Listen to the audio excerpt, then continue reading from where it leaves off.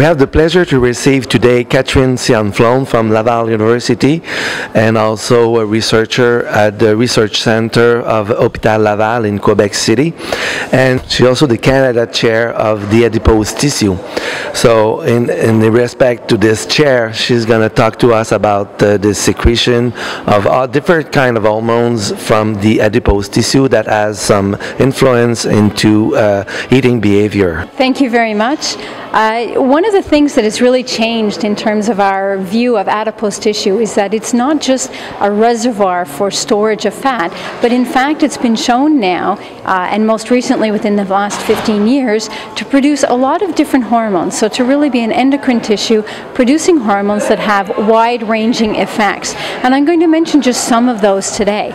So two of the major hormones that have been identified are leptin and adiponectin, and leptin is now known to be a quite potent satiety factor that actually influences not only how much we eat, but also has very strong influences on energy expenditure, as well as having effects on body tissues throughout. And one of the interesting concepts with leptin is that it's produced by fat tissue, but it acts directly on the brain to influence feeding behavior and energy expenditure. A second hormone that has been identified is adiponectin. And adiponectin is interesting from a number of points of view because it's produced at very high levels. It's one of the few hormones that actually decreases in obesity rather than increasing, and it has quite strong effects not only at the level of fatty acid utilization and oxidation, but also increases insulin sensitivity in a number of different tissues, and has been shown to have wide-ranging effects or changes in effects in obesity, type 2 diabetes, and other diseases.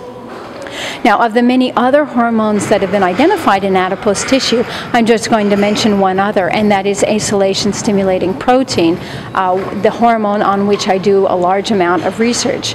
And acylation-stimulating protein is a hormone that is produced by adipose tissue that actually has effects directly back on adipose tissue, and that influences the adipose tissue storage or stimulates the efficiency at which we store triglycerides within adipose tissue.